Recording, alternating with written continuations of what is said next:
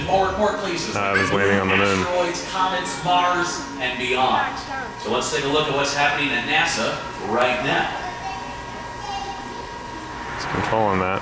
All right, pull See this the out. shadow there. Let's see, we got a lot of cool things we can talk about. I'm gonna start it here. Put you up there. You can go to the second screen, over to the third view. Oh, actually, I'm gonna pull this one out to the main screen. I have something really awesome to share with you folks. You are here during a very exciting time in NASA's history.